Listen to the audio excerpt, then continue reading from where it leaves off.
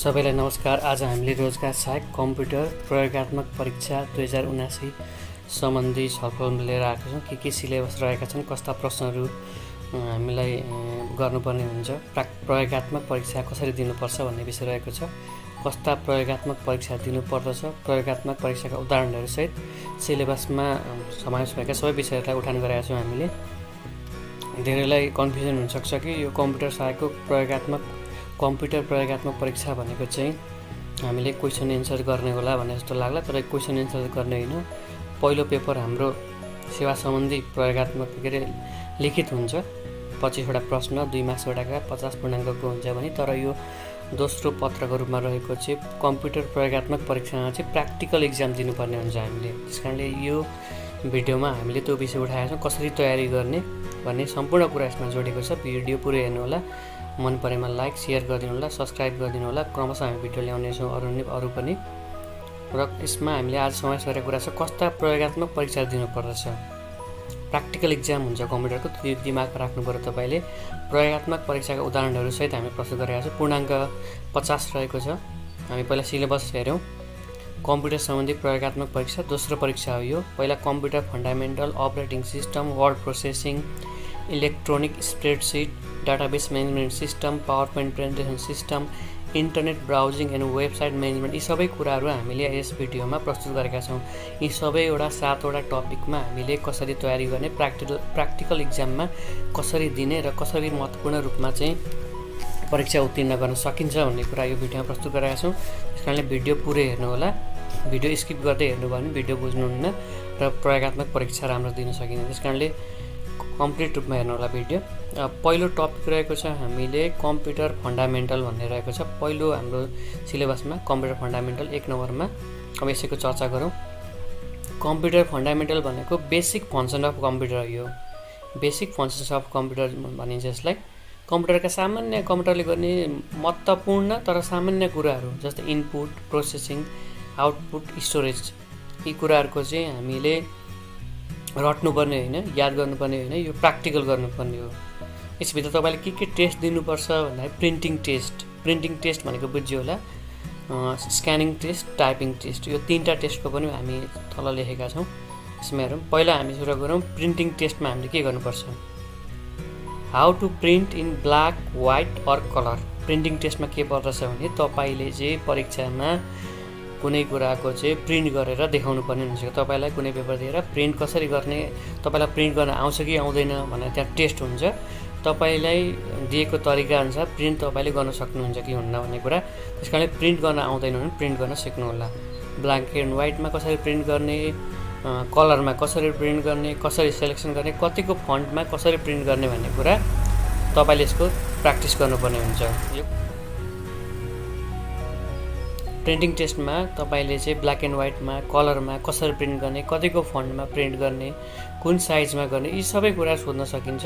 सोध्न भने प्र्याक्टिकली गराएर तपाईँले देखाउन लगाइन्छ। त्यस कारण तपाईँले त्यो कुरा जान्नुपर्दछ। त्यस कारण महत्त्वपूर्ण कुरा प्रिन्टिङ टेस्ट भन्ने बित्तिकै के बुझ्ने भने तपाईँलाई प्रिन्ट गर्न आउनुपर्छ कलरमा, black and व्हाइटमा। You should know about everything related to printing. You will be asked to print a page in this test. यो टेस्टमा तपाईँलाई चाहिँ प्रिन्ट गर्न लगाइन्छ। अर्को स्क्यानिङ टेस्ट। स्क्यानिङ टेस्टमा के गर्ने होला भन्नुहुन्छ भने you have to scan certain document. कुनै डकुमेन्ट तपाईँलाई दिइन्छ, त्यसलाई पिडिएफमा, जेपिजीमा, केमा स्क्यान गर्न लगाउन सक्छन्। त्यो पेपरलाई स्क्यान गरेर चाहिँ तपाईँले कम्प्युटरमा सेभ गर्नुपर्ने हुन्छ। यो पनि टेस्ट हुनसक्छ तपाईँको। यो पनि कम्प्युटर फन्डामेन्टलभित्रै पर्दछ। त्यसै गरी अर्को छ टाइपिङ टेस्ट। सबैभन्दा महत्त्वपूर्ण टाइपिङ टेस्ट हो। यो अनिवार्य हुन्छ सबै क्षेत्रको 753 स्थानीय तहमा, विभिन्न तहहरूमा लिने कम्प्युटर प्रयोगात्मक परीक्षामा अनिवार्य हुन्छ यो टाइपिङ टेस्ट। तपाईँले नेपाली, अङ्ग्रेजी दुवै, साथसाथै युनिकोडमा पनि टाइप गर्न सिक्नुपर्दछ। तपाईँलाई नेपालीमा टाइपिङको समस्या छ भने नेपालीको टाइपिङ स्पिड बढाउनुहोस्, अङ्ग्रेजीको छ भने अङ्ग्रेजी पनि बढाउनुहोस् स्पिड। त्यसै गरी युनिकोडमा आउँदैन भने युनिकोड पनि सिक्नु होला। Return paper is given to you and you have to type it. You may have to type in Unicode or in Nepali or in English. यहाँ लेखिएको छ तपाईँलाई एउटा पेपर दिइन्छ, टाइप गरिसकेको त्यही पेपर तपाईँले फेरि रिटाइप गर्नुपर्छ कम्प्युटरमा। र त्यो टाइप गरिसकेपछि प्रिन्ट गर पनि भनेको हुनसक्छ। त्यो एकैचोटि सबै जोडेर वा प्रिन्ट गर, यसैलाई टाइप गर, पहिला प्रिन्ट गर अनि स्क्यान गर, सबै काम दिन सकिन्छ। त्यसकारणले यो 3टा टेस्टमा तपाईले चाहिँ 3टै काम गर्नुपर्ने हुन्छ टाइपिङ टेस्टमा। त्यसकारणले नेपालीमा, युनिकोडमा, इङ्ग्लिसमा टाइप गर्न आउँदैन भने टाइप गर्न सिक्नु होला। अब अर्को टपिकमा जाउँ हामी। टपिक 2 यदि कुनै तपाईलाई समस्या भएमा केही कुरा जानकारी लिन चाहनुहुन्छ भने हाम्रो अन्तिममा फेसबुक पेज राख्नेछौँ। त्यो फेसबुक पेजमा तपाईले मेसेज गर्न सक्नुहुन्छ। हामीले रिप्लाई गरेर धेरैजनाले गुनासो गरेर विभिन्न कुराहरू पठाउनुहुन्छ, प्रश्नहरू सोध्नुहुन्छ। त्यो कुराहरूको हामी उत्तर दिइरहेका छौँ। अब दोस्रो टपिक रहेको छ अपरेटिङ सिस्टम। यो पनि हाम्रो सिलेबसमा रहेको छ। It is a system software. It manages computer hardware and software resources. It helps to provide common services for computer programs. Examples are Microsoft Windows, Linux, Mac OS, Android, Unix. Operating system भनेको तपाईले चलाउने computer के द्वारा चलिरहेको छ त्यो चलाउने software भनेको जस्तै हामीले प्राय सबैले ल्यापटप चलाउँदाखेरि विन्डोज प्रयोग गर्छौं। लिनक्स धेरै सबैभन्दा बढी प्रचलनमा रहेको विन्डोज नै हो।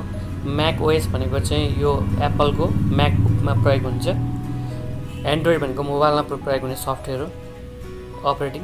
त्यो तपाईले प्रयोग गर्ने ल्यापटप, कम्प्युटर वा डेस्कटप वा मोबाइल के द्वारा चलिरहेको छ, कुन सफ्टवेयर चलिरहेको छ त्यसैलाई नै अपरेटिङ सिस्टम भनिन्छ। यो सम्बन्धी तपाईलाई चाहिँ कस्तो प्रश्न आउन सक्छ भन्ने कुरामा चाहिँ तपाईले के बुझ्नुपर्छ भने तपाईले यो कम्प्युटरमा तपाईको विन्डोज इन्स्टल गरेर देखाउनुहोस् पनि भन्न सक्छन् वा लिनक्स वा के छ तपाईलाई दिन सकिने त्यो सोध्न सकिन्छ। तर यो अलिकति भास्ट टपिक भएकोले यति तपाईको यो खालको एक्जाममा चाहिँ अपरेटिङ सिस्टमको माइक्रोसफ्ट विन्डोज नै इन्स्टल गरेर देखाउनुहोस् भन्दा अलिकति प्र्याक्टिकली गाह्रो हुने भएकोले यो सेकेन्ड टपिकमा त्यति साह्रो प्रश्न आउँछ जस्तो मलाई लाग्दैन। तै पनि सामान्य कुराहरू चाहिँ विन्डोज, माइक्रोसफ्ट विन्डोजको बारेमा सिक्नु होला। अरु लिनक्स, म्याक ओएस अरुको बारेमा खासै चाहिदैन। र विन्डोजमा कसरी हुँदो रहेछ भन्ने कुरा चाहिँ प्र्याक्टिकली के कुरा ध्यान दिनुपर्छ अपरेटिङ सिस्टममा तपाईले एउटा नयाँ ल्यापटप लिइसकेपछि चाहिँ के कुरा इन्स्टल गर्नुपर्छ अनि कसरी चल्छ भन्ने कुरा चाहिँ तपाईले सामान्य कुरा चाहिँ बुझ्नु होला। नेटमा नै हेर्न सक्नुहुन्छ यो तपाईले। र पनि प्र्याक्टिकली यसबाट सबै धेरैवटा प्रश्नहरू तपाईलाई प्रयोगात्मक परीक्षा गराउन चाहिँ सम्भव छैन। त्यसकारणले यो त्यति धेरै इम्पोर्टेन्ट मैले देखिन। अब तेस्रो टपिक रहेको छ हाम्रो वर्ड प्रोसेसिङ। एकदम महत्त्वपूर्ण टपिक रहेको छ यो। 1 नम्बरको जस्तै यो पनि महत्त्वपूर्ण प्र्याक्टिकल तपाईलाई यसको 3 हुन्छ। वर्ड प्रोसेसिङ भित्र के पर्दछ भन्दाखेरि creating, editing, saving, printing documents. Create गर्ने, बनाउने, एडिट गर्ने, त्यसलाई सेभ गर्ने, प्रिन्ट गर्ने डकुमेन्टलाई cupping, pasting, moving and deleting text delete गर्न लगाउन सक्छन्, कपी गर्न लगाउन सक्छन्, तपाईलाई पेस्ट गर्न लगाउन, मुभ गर्न सक्छन्, डिलिट गर्न। Formatting text such as font type, तपाईको फन्ट चेन्ज गर्न लगाउन सक्छन्। यो तपाईले एउटा पेपर दिएर यो सबै टाइप गरेर यो फन्टमा सेभ गर्नु होला, यतिको फन्टमा भन्न सक्छ तपाईलाई। न्यू टाइम्स रोमनमा गराउन सक्छ वा उसले टाइप गरेर उसले जुनमा पनि दिएको हुन सक्छ। त्यसलाई तपाईले यो फन्टमा चाहिँ प्रिन्ट गर्नु होला, यतिको फन्टमा भनेर भन्न सक्छ। बोल्ड गर्न लाउन सक्छ, अनलाइन गर्न सक्छ, इटालाइजिङ गर्न लाउन सक्छ तपाईले यसमा। क्रिएटिङ, एडिटिङ टेबलहरू बनाउन सक्छ। इन्सर्टिङ एलिमेन्ट्स फ्रम अदर सफ्टवेयर, अर्कोबाट जस्तै वर्डबाट एक्सेलमा लान, एक्सेलबाट वर्डमा लान, यस्ता कुराहरू तपाईले सोध्न सक्छन्, प्र्याक्टिकल गराउन सक्छन् तपाईलाई। सच एज इलिस्ट्रेसन अर फोटोग्राफीको फोटोहरूलाई कसरी राख्ने, वर्डमा एक्सेलमा कसरी राख्ने, यो कुरा पनि तपाईले प्र्याक्टिकली त्यहाँ क्वेसन सोध्न सक्छन्। तपाईले त्यहाँ गरेर देखाउनु पर्ने हुन्छ। करेक्टिङ, स्पेलिङ एन्ड ग्रामर कसरी सुधार्ने, यी कुराहरू चाहिँ तपाईको यसमा आउँछ। अब अर्को महत्त्वपूर्ण टपिक रहेको छ इलेक्ट्रोनिक स्प्रेडसिट। यो एकदम महत्त्वपूर्ण रहेको छ। तपाईले यसको प्र्याक्टिकल्ली गर्नुपर्ने हुन्छ। यसमा के छ भन्दा it's the electronic version of the account paper. It stores numeric data in 2-डाइमेन्सनल tables. It displace the results of calculation परफर्म्ड on this data. Examples are Excel, Google worksheet etc। अब यसमा टेस्ट के हुन्छ भन्ने कुरा महत्त्वपूर्ण छ। इलेक्ट्रोनिक स्प्रेडसिटको टेस्ट कसरी हुन्छ भन्ने तपाईलाई पनि कन्फ्युजन हुन सक्छ। यसको टेस्ट कसरी हुन्छ भन्नुहुन्छ भने in this test you have to make tables on Excel or Google seat. तपाईलाई चाहिँ एक्सेलमा कुनै डाटा दिएर पहिला तपाईले एउटा पेपरमा चाहिँ डाटा दिएर कुनै ठाउँको विद्यार्थीको तथ्याङ्क दिएर चाहिँ त्यो तथ्याङ्कलाई एक्सेल सिटमा हिसाब गरेर राख्नुहोस् भनेर दिन सक्छ। त्यो हिसाब तपाईले त्यहाँनेर ठिकसँग राख्न सक्नुपर्छ एक्सेलमा। त्यसकारणले यसको अर्थ के हो भने तपाईलाई एक्सेलको ज्ञान हुनुपर्छ। एक्सेल चलाउन तपाईलाई आउँदैन भने सिकिहाल्नु होला। र गुगल सिटमा पनि त्यस्तै हुन्छ। तपाईले कुनै डाटाहरू राख्ने हुन्छ। यो कुराहरुको विषयमा तपाईलाई जानकारी छैन भने तपाईले युट्युबमा सर्च गरेर एक्सेल कसरी युज गर्ने, बेसिक कुरा, डाटा कसरी राख्ने, टेबल कसरीमा इन्सर्ट गर्ने, यो कुराहरु तपाईले सिक्न सक्नुहुन्छ। तपाईले मेन बुझ्नुपर्ने कुरा के रह्यो भने तपाईलाई एक्सेल चलाउन आउनुपर्छ सामान्य कुराको रूपमा, क्याल्कुलेसन गर्नको लागि चाहिँ पेपरमा दिएको डाटालाई चाहिँ तपाईले एक्सेल सिटमा राख्न सक्नुपर्छ यो टेस्टमा। त्यसको लागि तपाई तयार रहनु होला। अर्को टपिकमा हामी जाउँ। यसले अलिकति छ, you will be given certain data, तपाईलाई तथ्याङ्क दिइन्छ, you have to enter the that values according to the question demand, क्वेसनले सोधे अनुसार तपाईले त्यसलाई राख्नुपर्छ टेबलमा। You have to do calculation based on the Excel, हिसाब गर्नुपर्छ तपाईले। You must be familiar with Excel क्याल्कुलेसन्स, कारणले एक्सेल तपाईलाई आउनै पर्छ।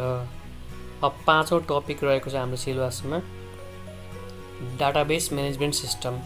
It is a system software to create and manage databases. It helps to create, protect, read, update and delete data in database. Example of DMS are MySQL, PostgreSQL, Microsoft SQL Server, Oracle database and Microsoft SS भनेको छ। यो अरु धेरै नै गाह्रो छन् टपिकहरु, यो Microsoft SS को अलिअलि सिक्नु होला। खासै धेरै यसबाट पनि प्रश्न आउँछ जस्तो लाग्दैन मलाई, यो पनि अप्ठ्यारै टपिक छ र डाटाबेस म्यानेजमेन्ट सिस्टमबाट त्यति धेरै प्रश्न आउने चान्स मैले देखेको छैन, यो किनभने धेरै नै गाह्रो छ। यो हामीले बेसिक लेभलको सर्टिफिकेटमा आएको परीक्षार्थीहरूले चाहिँ यो सम्बन्धी टेस्ट दिन धेरै सम्भव छैन।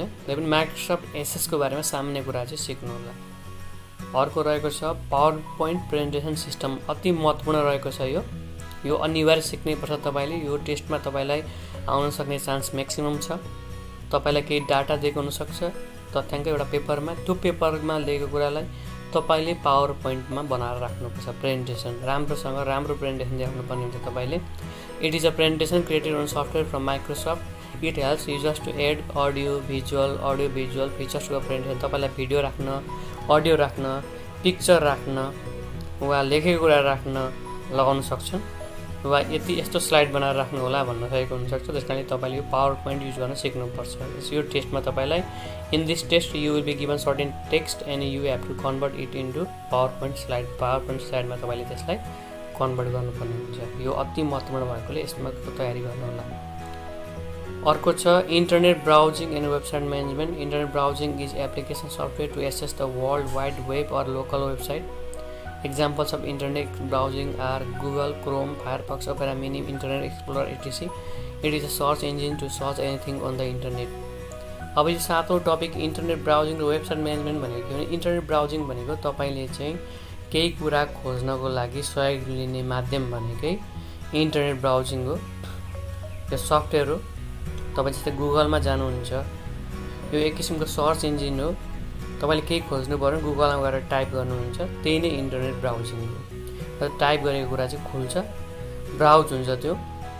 त्यसकारणले कुनै कुरा तपाईलाई कसरी खोज्ने भनेर टेस्ट गराउन सक्छन्, गुगलमा कसरी खोज्ने वा कहाँबाट खोज्ने, यो कुरा तपाईले कसरी खोजेर ल्याउन सक्नुहुन्छ भनेर तपाईलाई टेस्टमा राख्न सक्छन्।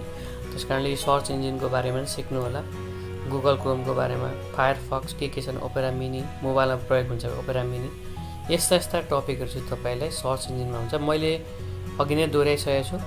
अब अर्को रहेको छ website management. It is related with process to ensure your website security. हाम्रो वेबसाइटको सेक्युरिटी गर्न भाइरस आउन सक्छ, ह्याक हुन सक्छ, कसरी गर्न सक्ने भन्ने विषयमा रहन्छ। It helps to your website to be professional, up to date and functioning. तपाईको वेबसाइटलाई चाहिँ प्रोफेसनल, नगरपालिकाको सरकारी कार्यालयको वेबसाइटलाई प्रोफेसनल बनाउन, अप टु डेट बनाउन, फङ्सनिङ काम गर्ने योग्य बनाउनको लागि चाहिँ यो कुरा आउँछ। युनिट जेनरल मेन्टेनेन्स गर्नुपर्छ तपाईले सफ्टवेयरलाई, म्यानेजमेन्ट वेबसाइटलाई सेक्युरिटी गर्नुपर्छ, एन्टिभाइरस राख्नुपर्छ, यस्ता कुराहरु जोडिन्छ यसमा। अब यसमा पनि खासै यो वेबसाइट म्यानेजमेन्ट पनि खासै प्र्याक्टिकल टेस्टमा गराउन सम्भव हुँदैन। यतै इन्टरनेट जस्तै भाइरसको विषयमा तपाईलाई प्र्याक्टिकली कसरी इन्स्टल गर्ने यस्तो कुराहरु सोध्न सकिन्छ। र पनि यो पनि अलिकति हार्ड लेभलकै क्वेशन भएकोले यो पनि नआउला भन्ने हामी गेस गर्छौं। र समग्रमा अन्त्यमा भन्न चाहन्छु, यो माथिको समराइज गर्न चाहन्छु म। यो प्रयोगात्मक परीक्षामा तपाईले ध्यान दिनुपर्ने कुरा महत्त्वपूर्ण भनेको चाहिँ एक नम्बरमा कम्प्युटर फन्डामेन्टल, तपाईलाई टाइप गर्न आउनु पर्यो।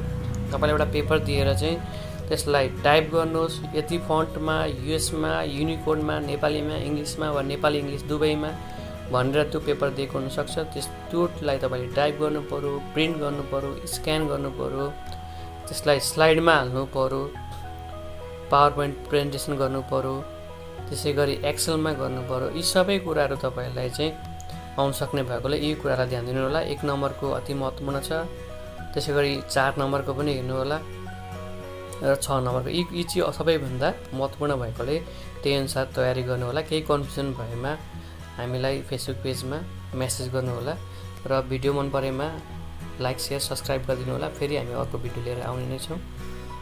त्यतिसम्मको लागि सबै भिडियो